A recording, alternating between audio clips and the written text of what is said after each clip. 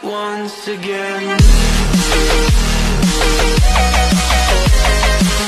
Hello friends, welcome to my YouTube channel. आज हम इस वीडियो में बताने वाले हैं कि आप कैसे अपने टाइजन के फ़ोन में नए नए ऐप्स स्टोर को इंस्टॉल और डाउनलोड कैसे कर सकते हैं। तो चलिए इस वीडियो को शुरू करते हैं। हाँ तो फ्रेंड्स, सबसे पहले आपको टाइजन के फ़ोन में वेब ब्राउज़र को ओपन करना है। ओपन करने के बाद आपको यहाँ पर नए नए ऐप्स एपीके टाइप करना है। एपीके टाइप करने के बाद आपको सेकंड नंबर की लिंक दिख रहा है, उस पर क्लिक करना है। इस पर क्लिक करने के बाद यहाँ पर दिख रहा है क्लिक डाउनलोड, ग्रीन कलर का, इस पर क्लिक करके डाउनलोड कर लेना है। तो देख सकते हैं यहाँ पे डाउनलोड होना शुरू हो चुका है। तो मैं इसे डाउनलोड होना था 4 MB की है। डाउनलोड होने के बाद आपको सिंपली बैक आना है। बैक आने के बाद आपको एंड्रॉइड जेन प्रो ऐप को ओपन करना है।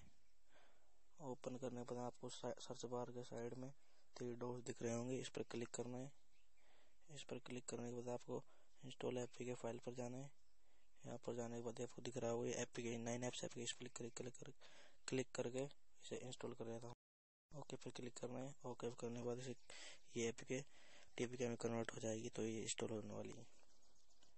इसके बाद आपको अलाउ एंड इंस्टॉल पर क्लिक करना है। फिर आप देख सकते हैं दोस्तों, यहाँ पे इंस्टॉल हो रही है। देख सकते हैं यहाँ पे इंस्टॉल हो चुकी है। तो ना देख सकते हैं यहाँ पे 9 ऐप्स एपीके आ चुका है। तो मैं इसे ओपन करके दिखा देता हूँ। हाँ तो फ्रेंड्स, देख सकते हैं कि 9 ऐप्स एपीके इंस्टॉल हो चुका है। और इसमें मैं 1-2 ऐप डाउनलोड करके दिखा देता हूँ। तो देख सकते हैं यहाँ मैं वैसे वीडियो में डाउनलोड कर रहा हूँ और ये कुछ ही देर में डाउनलोड जाएगी। और तो मैं इसे इंस्टॉल करके दिखा देता हूँ। हाँ तो फ्रेंड्स, डाउनलोड होने के बाद आपको इंस्टॉल पर क्लिक करना है। इंस्टॉल क्लिक करने के बाद यहाँ पे ये पे कन्वर्टर आएगा, इस पर ओके पर क्लिक कर देना है। ओके पर क्लिक करने के बाद आपका एपीके टीपीके में कन्वर्ट हो जाएगा और इंस्टॉल हो जाएगा। इसके बाद आपको अलाउ एंड इंस्टॉल पर क्लिक करना है। तो फ्रेंड्स, देख सकते हैं यहाँ पे एपीके इंस्टॉल होने